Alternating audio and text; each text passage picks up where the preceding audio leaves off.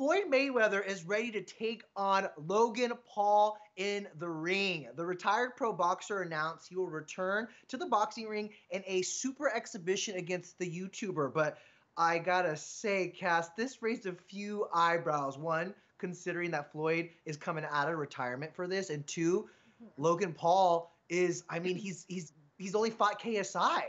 What do you think? Does Logan even stand a chance here?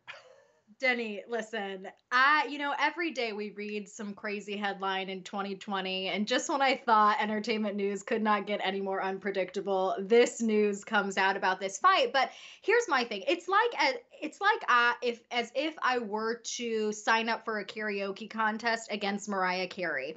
There are just some things that you do not do.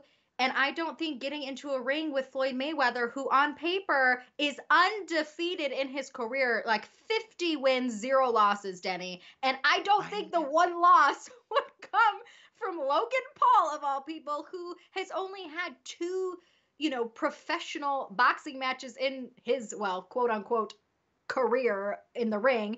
And he's lost both of them. He's lost both of them. I was gonna say, and I will say, I feel like we're seeing this trend right now where people who have never really fought, aren't as experienced or trained, are getting in Right. the boxing ring against some people who are actually like fighters, and boxers. I will say Logan Paul does have some experience. He's a trained athlete. He's been in the ring a couple times. But again, to go against Floyd Mayweather, who is literally undefeated, it just seems like this to me is a not a PR stunt, but a chance to make some money. I mean, boxers, they're not going to stay rich forever, and they make some money with these like marquee events, right? And I think that's what Floyd's doing here.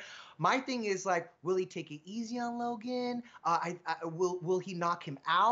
More than anything, I Mhm. do feel like this is kind of a low blow to the sport a little bit. You know what I mean? I think I see where you're coming from. I especially because Floyd is someone who is already in retirement. It's kind of like don't come out for this of all things. Right. You know what I mean? I do think like you made a really good point. It's a great money making opportunity. I think that Floyd is going to treat this match as any other match in his career. And I think he's going to be 100% all in. I don't think he's going to take it easy on someone like Logan Paul because guess what? Logan Paul is out here in these streets talking so much crap about Yeah. Floyd right now that I think Floyd can't wait to get his chance in the ring against this kid.